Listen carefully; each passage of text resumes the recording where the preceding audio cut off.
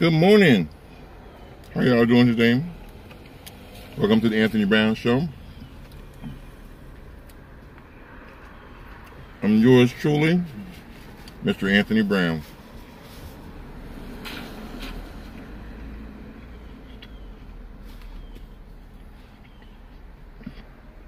I don't mean to be sitting here eating your face, but I gotta share this with y'all. Look here. Tell me if this is not heaven sent. I got sausage, French toast, fish, corned beef hash, and some cheese grits. Oh my goodness. This is so good. I was headed out to run some errands, and my friend who owns the food truck is a food truck that actually delivered this. He was in the area, and his wife texted me that she was in the area. So I told her, well, if you could be here in the next 10 minutes, I'll get breakfast from you, because I haven't eaten. And sure enough, as I was coming downstairs to get in my vehicle to leave, they were pulling up. And I'll tell you,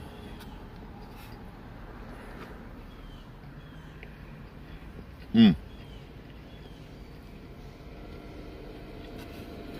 not a real big fan of corned beef hash, but I will eat it, but I'm not a really big fan of it.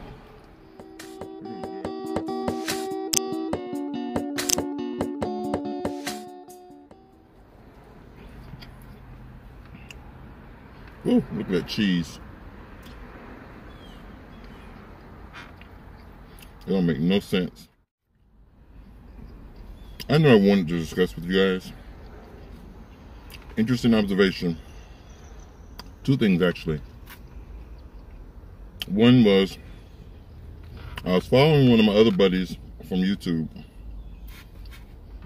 MJ. Love MJ. You guys gotta make sure you follow him on YouTube and Instagram. MJ.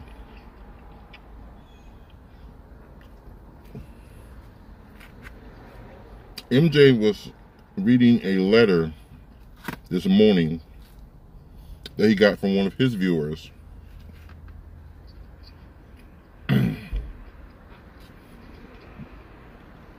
It was from one of his viewers that said that her 19-year-old son spit in her face and slapped her.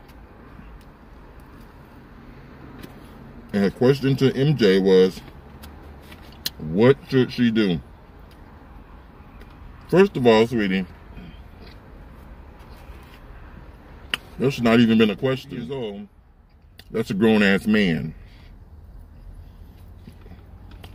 No man, no grown-ass man, especially one that live in your house, that you're supporting, you're taking care of, you're paying all the bills,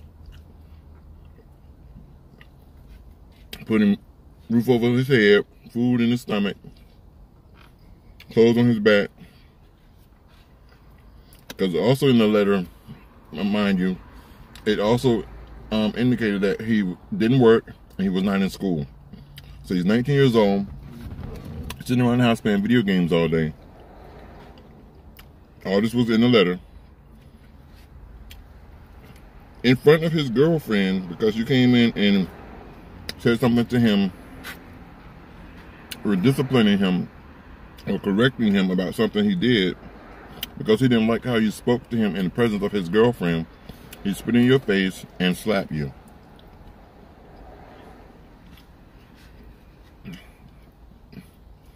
You allowed it. Then you called your boyfriend and asked him about the situation. Because you and the son had an argument.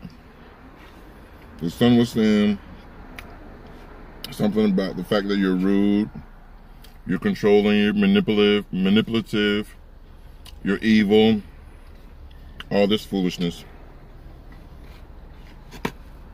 and you call your boyfriend to get a second opinion if what your son was saying was factual.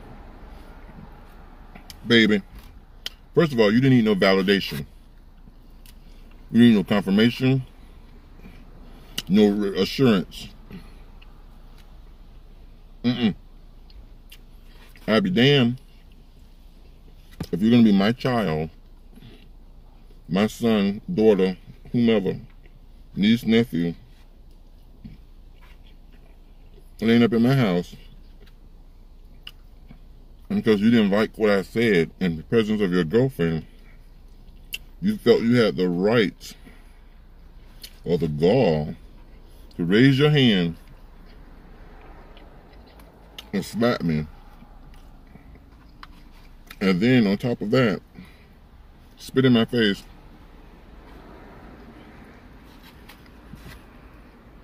And on top of that, after calling her boyfriend, who actually validated and confirmed what the son was saying to be true. Well, if 2 or 3 more people say that, then there must be some truth to it. Bitch. Wait 1 goddamn minute. Pardon my French. I don't condone violence, but I would have been making that phone. If I was her, I would have been making that phone call from the county jail, from either beating or killing my son for spitting on me and putting his hand on me. That's first of all. Second of all, like MJ said, you got to question yourself. What's going on with you, lady? There's something going on in your home that your son feels that he has the right to do such a thing. And again, I agree 100% with MJ. This violence didn't start today. I bet you this is not the first time that he's disrespected you. The first time he said something, put his hand on you. Might be the first time he spit on you, but it's not the first time he's disrespected you or done that. You're ignoring the warning signs. One thing I've noticed about a lot of parents these days, you guys have a guilty conscience about your children or towards your children. So you feel, maybe early on in the child's life, you wasn't a good parent. So because you wasn't a good parent, you feel you owe them something. Or you're obligated to do whatever. No. If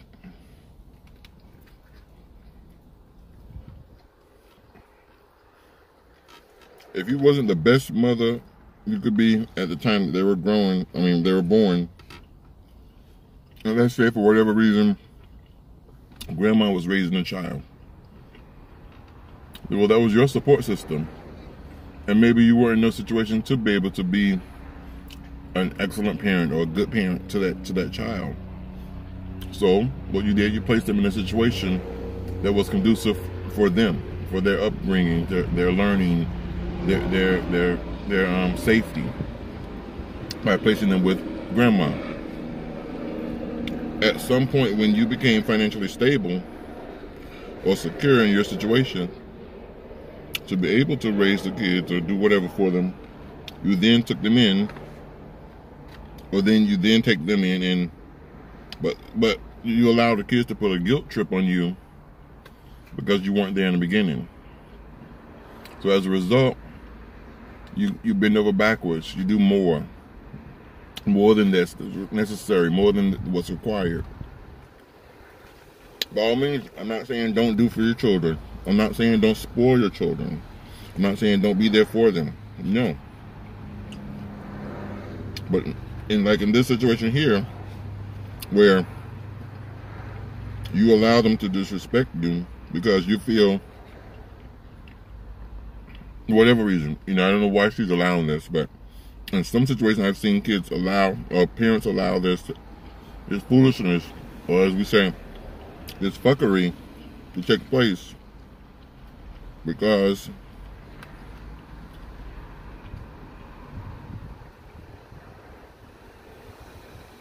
they feel guilty or obligated to this child. Like I said, I agree totally 100% with MJ. If you guys want to hear the entire letter in its entirety, go on YouTube and search oh my God, he's gonna kill me. Oh, MJ Harris. Funny guy, brilliant guy, very smart, intelligent. I love him to death. I found him about a month ago, watching my other buddies, Terrell and Jarius, out of Atlanta.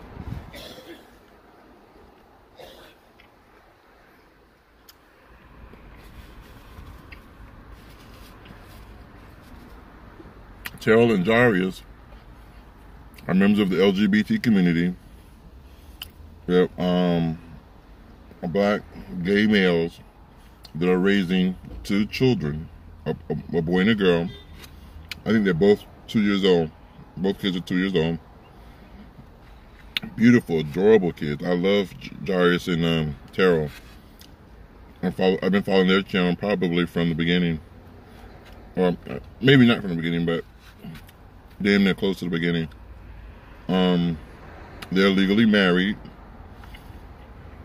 They've been featured on my Wife Swap, the TV show Wife Swap, where each wife would go to the other person's house for a day or for a weekend or whatever, where they were featured on that show. They've been featured on a couple other shows. They've done collaborations with Disney, with Clorox, with I think it was Yukon or Honda. Some very successful black males doing their thing out of Atlanta, Georgia. So proud of them, love them. Very inspirational, very influential. Making a name for themselves in Georgia, as well as in the LGBT community. They're originally from Louisiana. Very loving environment. And if you see their channel, you would love them just as much as I do. And one could only aspire to be just like them, in the sense that they're both hardworking, beautiful home, 3 levels, basement, main floor, and upstairs. Big home.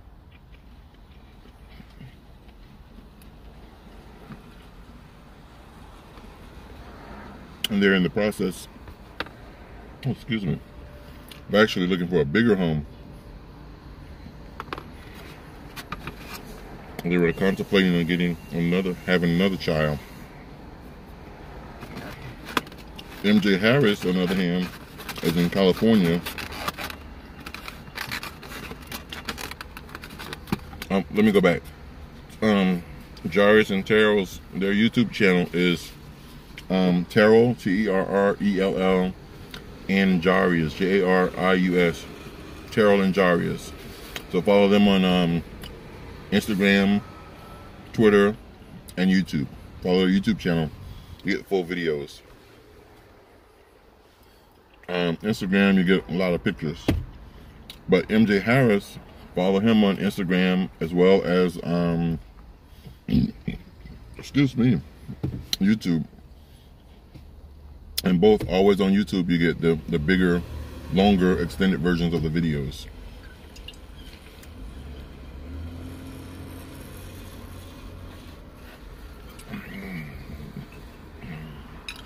Oh, that was good. I didn't think I was going to be able to eat all that breakfast, but my fat ass sat right here and ate all of it.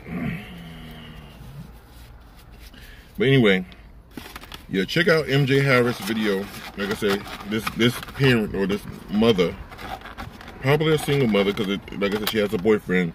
So more than likely, the child's father is not prevalent in his life or in the home for her to have a boyfriend, because she called her boyfriend.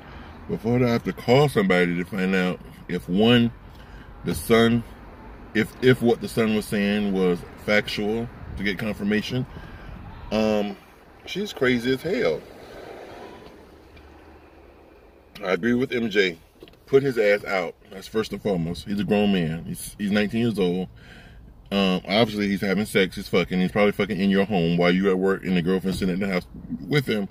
I'm sure he's having sex at 19. Because if he's grown enough to spit on you and slap you, he's having sex. In your home, and you're allowing it. That's the crazy part. You're allowing it. Put his ass out. One, because he's disrespected you. Totally. If don't feel bad, oh, where's he gonna stay? He can stay with that girl. Since you want to impress her, she should also impress him. Take his ass in. So put him out of your house, like MJ said, and be done with it. You don't owe him anything. You must have missed the memo in the black community. Black community, the rule is once you turn 18, you get out. See, it's other races that you could be 34 still living at home with mom. Got your degree and everything, still living in the back room.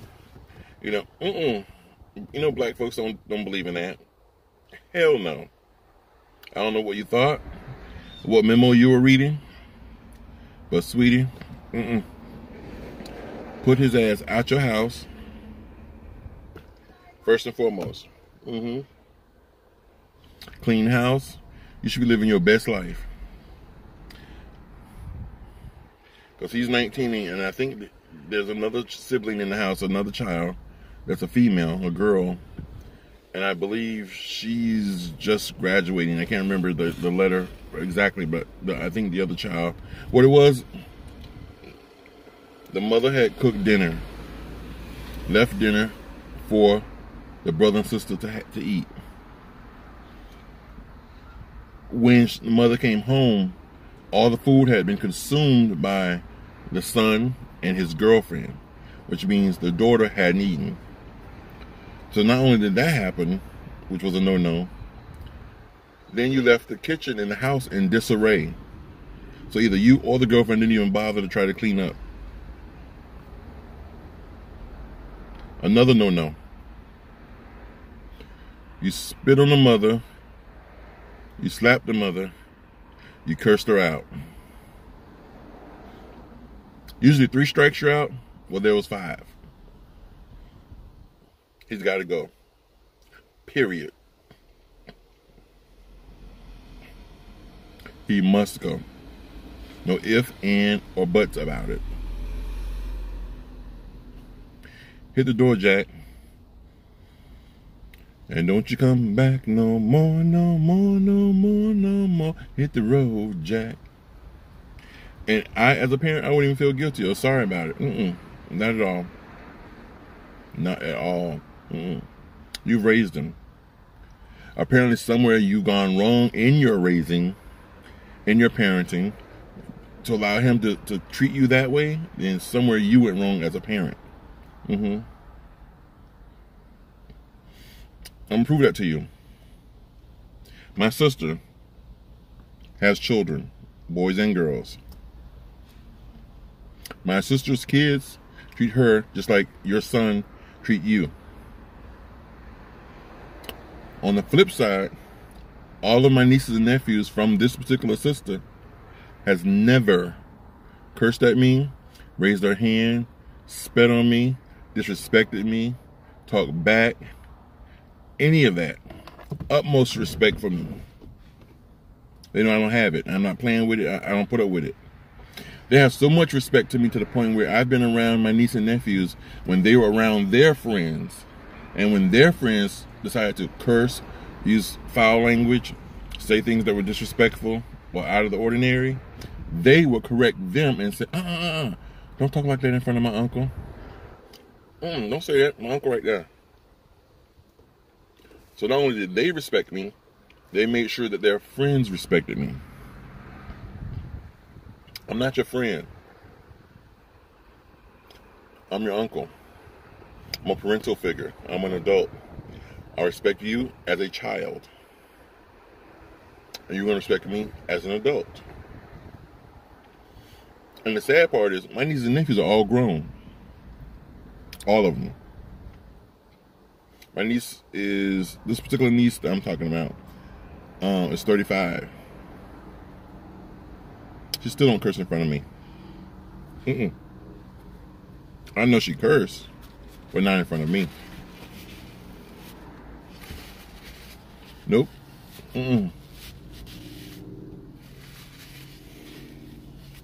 Like I said, my nieces and nephews don't disrespect me, so I'm not having it. I don't play the radio. When it comes to younger people, adults, or children. I'm 51 years old. That's not me. But anyway, I've taken up enough of your time. I'm going to stop this video so I can finish doing my run. See, I'm sitting here in my truck and I just finished eating. Oh my God, the food was so good. So now I'm going to take off, run. I got to go downtown, do some running around, take care of some business, do some things, run some errands. Whew. Now I got to come back and edit this video for you guys, because I got to put this video out, because I cannot believe what I was hearing on MJ Harris's channel this morning. But make sure you check him out. My channel, subscribe. If you're new to the channel, definitely hit that subscribe button right there. Subscribe. Hit the subscribe button. What are you waiting for? And to get further notices, further information, further videos, make sure you hit the bell right next to subscribe. So hit the subscribe and hit the bell. And if you saw any value or anything interesting in this particular video, give me a thumbs up. So over here, hit the little thumbs up button until it turns blue. I would definitely appreciate that as well.